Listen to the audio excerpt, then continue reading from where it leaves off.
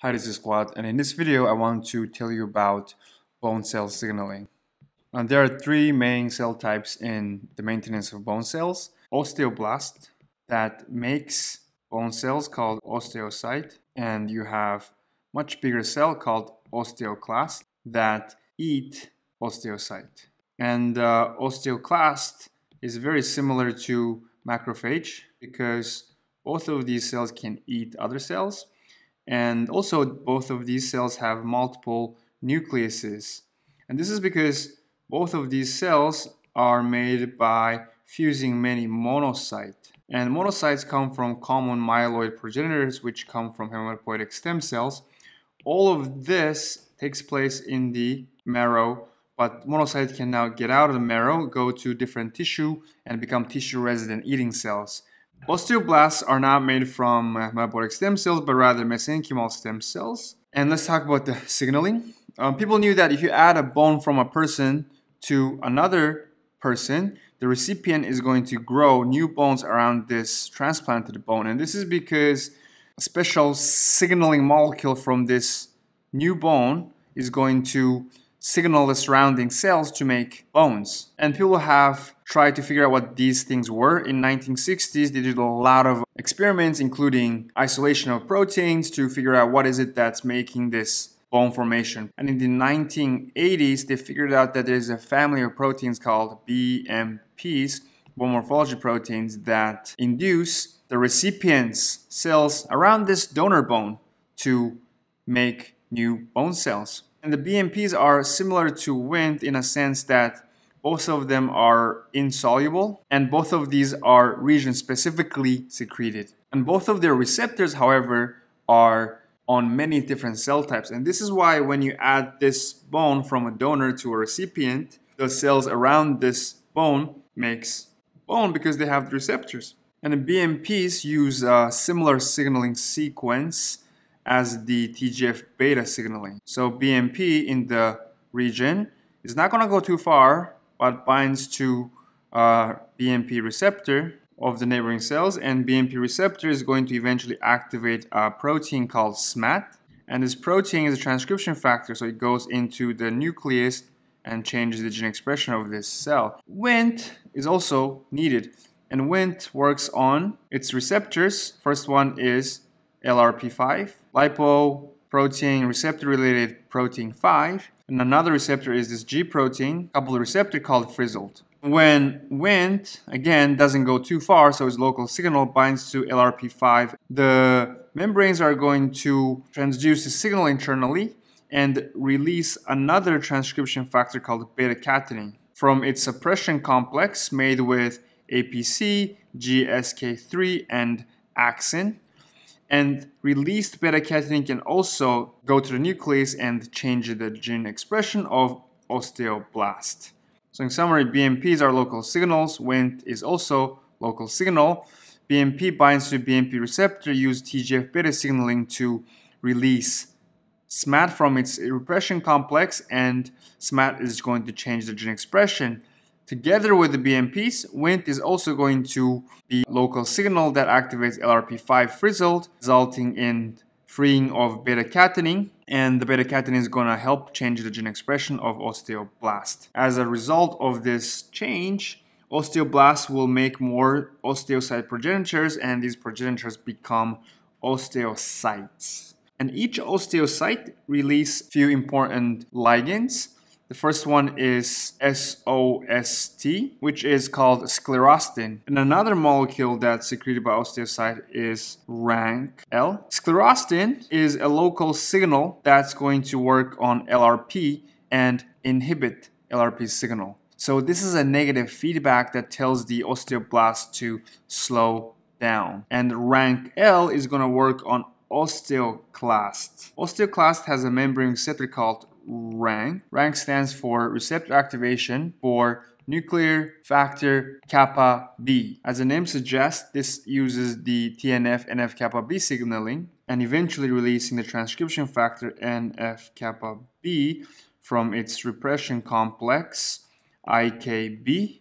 And this happens by activating another molecule IKK. So RANKL binds to RANK receptor, rank receptor activates IKK, IKK gets rid of IKB, and NF-kappa B is now free to access these nucleases to change the gene expression of osteoclast. And as a result of this change, the osteoclast will increase its eating activity to recycle some of the bone cells. So in summary, local signals drive the bone making process. As more bone cells, osteocytes, are made, there will be a negative feedback signal from SOST that inhibits LRP to slow down the bone making process. Also, the osteocytes make rank ligand that's going to increase the bone eating process of osteoclast. So now all these cells are talking to each other through the osteocytes being made. And there's another signaling that works directly between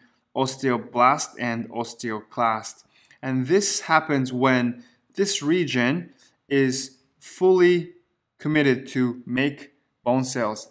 For example, during development, the embryo needs to make bones, and also when there's an injury, bone has to repair itself. So the bone making process is fully turned on. By the way, the BMP gene during this process of development and injury has to be turned on a lot.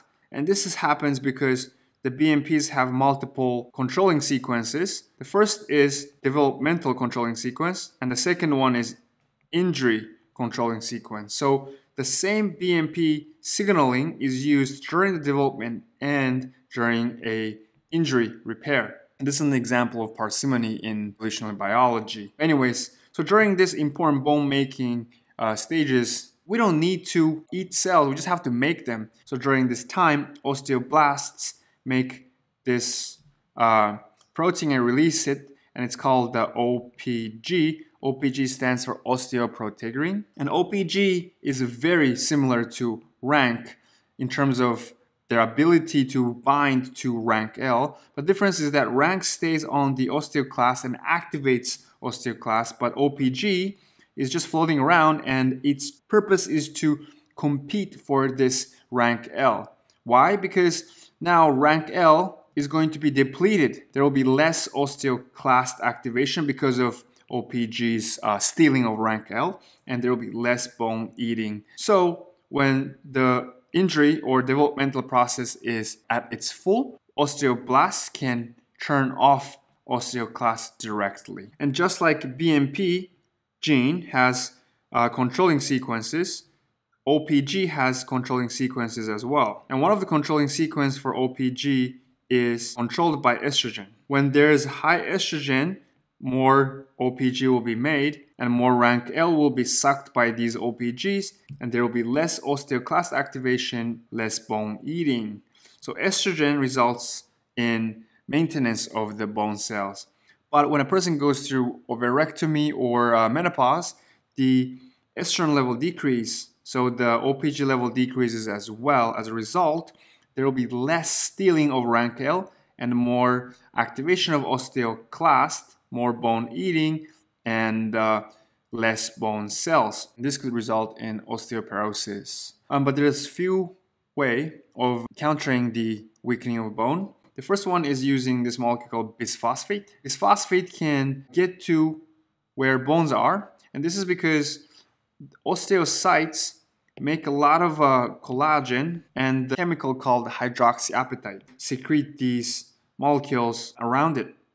So think of osteoclast as the backbone of a bone, and they secrete these collagen and hydroxyapatite to make this structure really strong, resulting in a strong bone. And the bisphosphonate can get to this region and act on osteoclast. Bisphosphonate can actually get rid of osteoclast to drive down the amount of bone eating.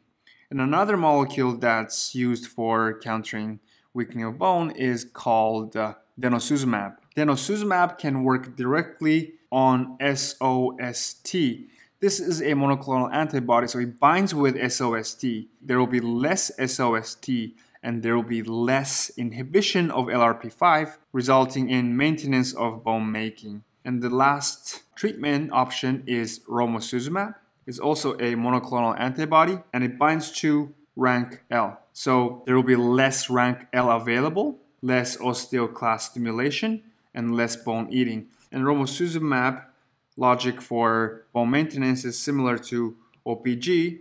They both eliminate the available rank L and overall decreasing the bone eating process. There is a rare Mendelian disease called the familial ossificans progressiva. And the people with this disease have one nucleotide difference between average human, and this specific nucleotide difference happens on the BMP receptor. BMP is secreted at specific places, and BMP receptors are ubiquitous. And if you have a problem with this BMP receptor in your genome, then all of your BMP receptors are messed up. And this DNA change leads to BMP receptor being active even without BMPs. So people with this disease have overproduction of bones in various places in their body. And finally, exercise is good for the maintenance of bone because as you put stress to your bone, there will be less SOST. And less SOST leads to less LRP inhibition and more bone making, resulting in similar result as that of getting denosuzumab, right? So exercise leads to continuous making of bone cells.